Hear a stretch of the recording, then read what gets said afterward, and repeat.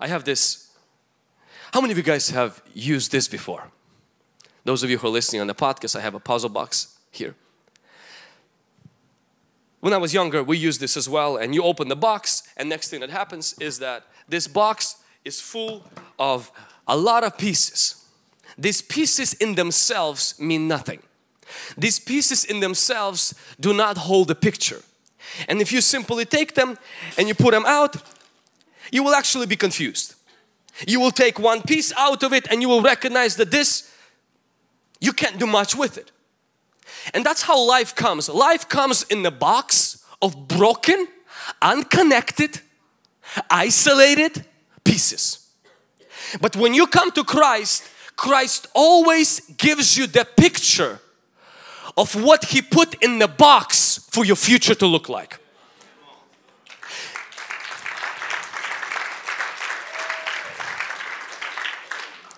When you come to Jesus, He doesn't give you a puzzle folded together.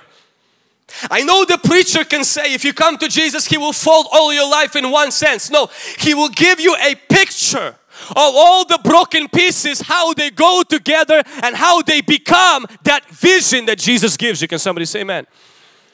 And it's so important in your life when you have a bunch of broken pieces, shattered pieces, talents and gifts that you do not see how do they fit.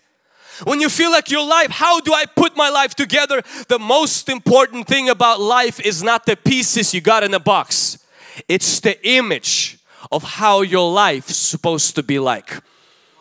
And many people, this is what they do with this. When they come to church and the pastor says, through Christ you are healed. Yeah, right. They throw that away. Through Christ you can do anything. Yeah, right. You don't understand my life. This is how my life looks like. I don't need this pastor. I need somebody to assemble this. Well, you can't assemble this without this.